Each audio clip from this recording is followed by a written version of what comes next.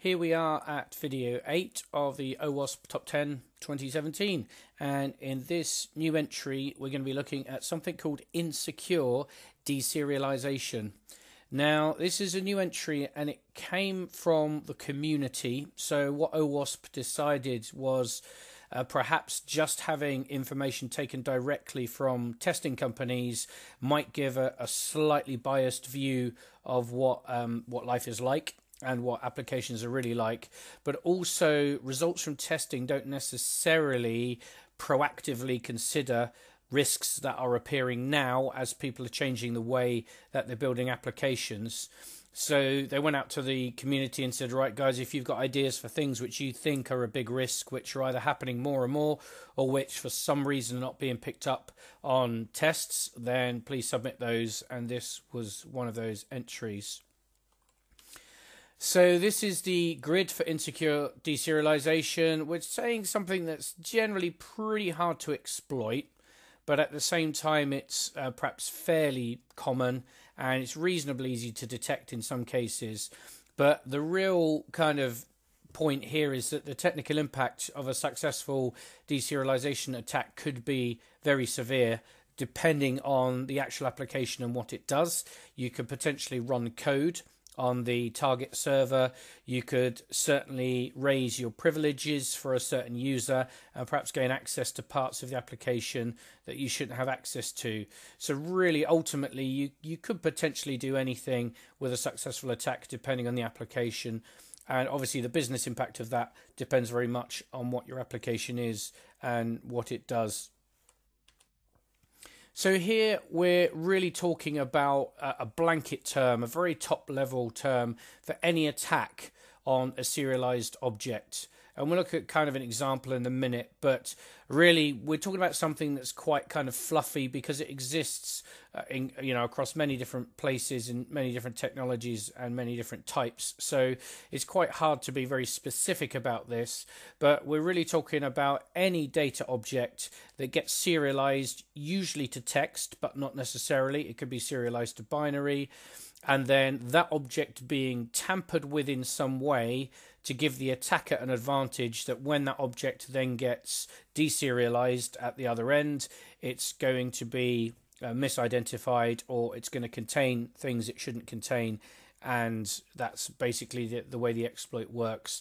And the issue here is, since objects are pretty much used for anything right across your app, from the the very start of the browser request right through to the application, to caching to databases, etc. It really covers everything and anything potentially, although in reality each individual application is likely to only use it in one or two areas. It could potentially be anywhere. And any time that an object can be changed without that change being detected by the system and rejected, then there is obviously some kind of risk. The risk might just be a crash, but that's still pretty important for denial of service reasons. But obviously, in worst case, if that object is effectively a command and that command is modified to do something that the attacker wants it to do, then you could be running code, you could be gaining system access and all kinds of stuff. So this is really what we're talking about in a nutshell. So this is an example. Imagine you have a web service that's connected to your kind of role-based authorization control, and you have a web application that sends a command to this web service to say, give user Alice the role admin, and maybe it's effective from today, whatever. And this is effectively an object, but it gets serialized to make it easier to send over the wire to the web service. So this might be a JSON object. It could just be some kind of text serializer, or maybe this is just a text representation of a binary object. The basic concept doesn't really care about that. So imagine you send this, and this gives Alice the role of admin, and at the moment this clearly has no particular protections against tampering or anything like that. Now imagine that there was some way, and again this is very general, it could be on the network, it could be doing something on the application, it could be doing something at the web service end, it could be a number of different attack vectors. But imagine our attacker Mallory gets hold of this object while it's in flight and changes it to be user Mallory given the role of admin. And clearly here, by having no particular checks on this object, the web service is going to see this, and probably it's going to say, okay, the user Mallory can now have admin access, and the defender might not even know this has happened. They might wonder why Alice doesn't have the role, and maybe they'll run it again, and then Alice will get it again, and it will all be fine. But this is, potentially an invisible attack. Obviously, in some cases, it wouldn't be invisible, but actually trying to track down what's happened here and how it happened and everything could be very, very complicated because, as I say, it could happen at any part of the stack in many and lots of different systems. So in terms of how common it is, again, it's going to depend very much on your application. In some applications, it won't exist at all because you don't expose any serialized objects anywhere where they're likely to be accessed. But bearing in mind that even if your application treats things properly, if you're storing things, say, on the file system or in a cache, then if the cache or the file system is compromised, then you're still vulnerable, even if your application itself is not vulnerable. So remember, you don't attack everything necessarily via the web application. It could be attacked via the file system, via another vulnerable web server, perhaps via an SSH vulnerability. So it's not necessarily your application that is at fault in terms of the original tampering, which is why your application needs to consider where it gets its objects from, and then make sure that they're deserialized in a safe way. So we're talking here potentially about remote procedure calls or inter-process communication. So anywhere where two systems are talking to each other using serialized commands and data objects. We're talking about things like web services and APIs, which is kind of the same thing, but perhaps exposed on the public internet. Any type of caching or object storage, if the caching system itself gets compromised and somebody is able to change those objects in cache, then you're going to potentially have the same vulnerability. Databases and file systems, again, we tend to assume that they're safe, but what if somebody did somehow change the data in a database? What if they broke into the payroll database and changed the value of their salary? Is your system going to be able to detect that, or is it just going to pay them more money than they should be getting paid? So there's some more perhaps subtle ways that this might happen, which you should consider in your application. And the other place that's sometimes relevant, although perhaps more on older web applications, are cookies. So if you use cookies too much, then obviously that's effectively just a text file. So that can be modified at the browser end and can be sent back modified. So if that doesn't have any controls, or if it carries with it too much authority to do things, then obviously you're going to be vulnerable there. HTML forms, any kind of tokens, auth tokens, things like that. They're often kind of transparent handles, or they should be anyway. They shouldn't have any intrinsic meaning. But, there have been plenty of cases, certainly in the past, where people do something like take a load of data, base64 encode it, and think that just because it looks like random data, that an attacker isn't going to guess what it is, modify it, and gain some kind of advantage. So again, it kind of exists everywhere. You're going to have to consider anywhere where you're dumping objects, raw objects, to any kind of external system. So I can't really give you much by way of a very useful example, but if I go to my web application, so I've created a web forms application in .NET. This is just an example. It doesn't matter if you don't understand .NET or not. But if I run this up, this is just an application out of the box. I haven't changed it apart from adding my kind of decryption code here. Firefox is installing updates, which is very useful. And when the page opens, then eventually, then this should be, I think it'll be logged in as me. Okay, it's not logged in at the minute, which is fine. So at the moment, if I bring up the developer tools and I look here at storage, you'll see that there is a consent cookie for consenting to cookies being dropped, and as with any page that posts a form, it has an anti-cross-site request forgery token there as well. But at the minute there isn't any auth cookie, so nothing particularly interesting at the minute. So what I'm going to do is I'm going to log in, and I'm going to log in with just this example. I could type that wrong. And I'm going to log in now. Don't save. Now what I've done here is I've taken the contents of the auth cookie and I've decrypted it. So this is what this code is doing. It doesn't matter too much what it's doing and how it's doing it. It will be different for every system. But if I open up the claims here, I can see the actual contents of the cookie include my email address, the type of identity provider, which in this case is the built-in ASP.NET one, like a unique identifier and stuff like that. So if I just carry on, you'll notice here that it's printing my email address here, but effectively it only knows that email address because of this cookie that's now been dropped, which is called the application cookie. So this is a .NET thing, but this really is an XML document that includes a number of claims that then gets encrypted, signed, compressed, and put into a cookie. So this is a relatively long string of base64 encoded data.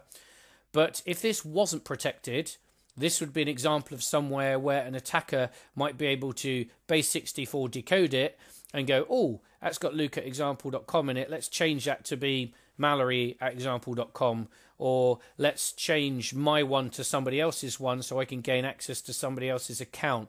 Because the only way that the system knows who's logged in is by reading this cookie when it comes into the server, decrypting it, seeing the identity, maybe the unique identity depending on how it works, and then getting that information about the user from the database. So if I was able to decrypt this on the client without having access to the server, and this would be true for any auth system, then I would be able to log in as anybody else. So that's the kind of the vulnerability that exists. But here, as in most good frameworks, there's protection on this, and in fact in the code I have to use a built-in function which basically unprotects the bytes of this cookie to make sure that I can read it. And it uses the a machine key, which is, in this case, is generated automatically if I don't specify one, but I can also specify one in my configuration if I want. So this is a protected cookie, but if that wasn't, I mean, if that was, well, even here, things like yes, if that was an important cookie, well, I can edit these and I can change it to no and send it back again. And if that gets me some kind of benefit as an attacker, then that is a very simple object serialization vulnerability. So that's kind of an example. I mean, I could show you lots of different things, but they're all a little bit specific to individual applications. So there's probably no particular useful example. And hopefully what an attacker is trying to do is fairly obvious. They've got an object that's been serialized with data or a command, and they're trying to modify that to get some kind of advantage. So hopefully the concept is fairly easy to understand. Now, in terms of fixing it, we've got kind of some of the recurring themes here. Obviously, the first one is always avoid stuff if you don't need to do it. So serialization is always potentially a vulnerability, a little bit like taking user input and stuff like that. So if you don't need it, don't do it. And that might be possible, it might not. As with pretty much all of these, they're not always possible for you to do. And that might be because you need the functionality that it presents, or it might be that you don't have access to all the parts of your application or the ability to modify it. So you may or may not be able to do some of these, but avoiding serialization, if you're, you possibly will need to do it in some places, but, if you can reduce that as much as possible, you obviously reduce your attack surface. And then the next one, again, it's kind of a recurring theme. Do your research if you're trying to do something. So imagine you're trying to store an object into something like a Redis cache. Well, that's a very well-known pattern because people do it all the time. So if you're kind of asking the question, how do I securely store objects in Redis? There's a very good chance that you'll find the answer on the web somewhere because somebody would have already done it. And the answer might be it's already built in. The answer might be there's a library in .NET or Python or Ruby or whatever. The answer might be you must do this and you must not do this. So you need to do your research, do your homework, and find out the best way to do it. Be very careful about inventing your own stuff because there are plenty of places where you might do something that seems clever, but actually it's either not as secure as you think, or sometimes not secure at all.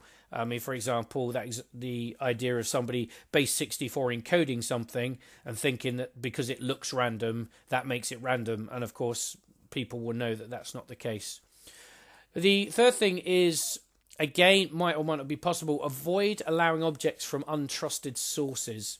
So in some cases, this should be the default, because in most cases we shouldn't be taking any kind of serialized object from an untrusted source. But again, there's a very good chance that if you have a specialized application, it might well be consuming data from a source that you don't have direct control of. Maybe it's semi-trusted, maybe it's from another department in the same company, but maybe you don't have the knowledge that everything is definitely legit that appears in that data source. But if you can avoid that, then having a trusted source leads us to the fourth item, which is using signatures to avoid tampering. Now, the problem with signatures is they only work if you can hide the secret, a pre-shared key, which is used to derive the signature. If you have a public service, let's say you have a front-end web application that produces an object and then signs it, that's pretty much not going to be any use in terms of security, because an attacker can see how you sign it, and then they can tamper with the object, re-sign it, and send the whole object, and it would still be valid even though it's been tampered with. So signatures work when you trust both sides and you've got a way of hiding a pre-shared key, effectively a secret, and then you can put that into signing algorithms like, HMAC and stuff like that, which then provides you a nice big hash number, which makes tampering largely impossible, or unfeasible, should we say. So that's pretty good. In general, you should use encryption in transit. So obviously some of the ways that an attacker can attack your data, it's when it's moving from point A to point B. So if you're using any kind of insecure network at any point, then somebody could effectively tamper with the data. Obviously, if you're using things like HTTPS or equivalent transport layer security, then that's going to prevent a lot of ability of an attacker to tamper anywhere between the source and the destination of that data. If you're talking about things like web services, things like WCF services in .NET, for example, they provide various built-in mechanisms to enable you to use things like transport layer security just by flicking a switch and adding a certificate to it. So you need to consider those sorts of things, as you should do in terms of static data as well. So you can use encryption on objects stored in things like Redis, but you again need to understand what you're doing so you don't use unnecessary encryption that might not add any benefit but might slow down your system. But also, just making sure that you're not doing something that actually makes the data weaker than you're trying to make it.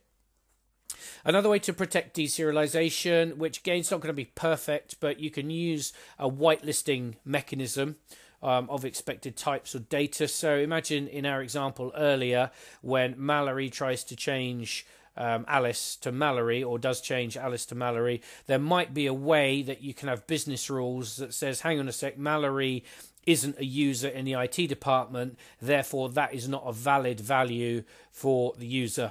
So you could obviously have lots of various different business logic to say, they're trying to set a salary of 200,000 and that isn't a valid salary because nobody gets paid more than 150,000. So you could do things like that. Obviously, that's never going to be perfect, because what if somebody puts their salary up from 50 to 100,000? Then maybe there's no obvious way you could detect that. But, you can use one of the further down items. You can use login to maybe flag privileged operations that you don't expect to happen very often. Maybe just to say to somebody, do you know that this person is changing their salary? So whitelisting can help, but that's kind of a bit of a low priority because it isn't perfect, and because there's always going to be things that are going to get through that checking. If you're using objects to actually convey a command or an operation, then deserializing an object in some kind of sandboxed environment is quite important. One example of this, it's not directly the same, but an example I can think of is we used to use a library called image resizer in .NET. So somebody uploads an image in a web application, And then using image resizer, we make sure it comes down to a sensible size so we're not storing massive images on the server. But of course, then the question arises, well, what happens if somebody uploads an image that has a virus in it? We don't really want to be running that in the same memory space as a web application, even though the library might not do anything bad. Then it's a bit of a risk. So actually, a way of fixing that is we set up an image processing server, and all that server does is takes the images, resizes them, and then sends them in the background to the web server. And that allows the deserialization to take place somewhere where that virus can't create such a serious problem. Another one, this is kind of not so much how to fix it, but this is a reactionary measure, is, logging for things that happen that are unexpected. So if you use things like signatures and a signature fails, you probably want to know that, and you want the object that's attempted to be deserialized. Obviously, it might be something unrelated, like a broken network connection has dropped half of the object. But of course, if you see something that looks like an attack, that might be important for you to say, right, how might this be happening? Do we know who's doing this? Is there a way we can block it? Is there a way we can improve the system to actually stop this happening in the first place? So as with all logging advice, you have to balance how much you log with losing the good information amongst all of the noise. But logging's really quite a powerful tool if you use it well.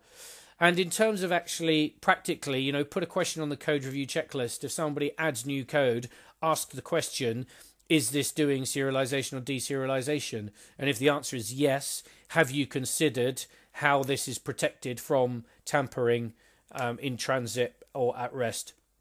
And again, the answer might not always be obvious, but at least you've got the ability there to pause and say, right, have we thought about this? Don't just put it in there, wait for it to fall over, have somebody, pull your system down, and then go, oh, we should have thought about deserialization afterwards.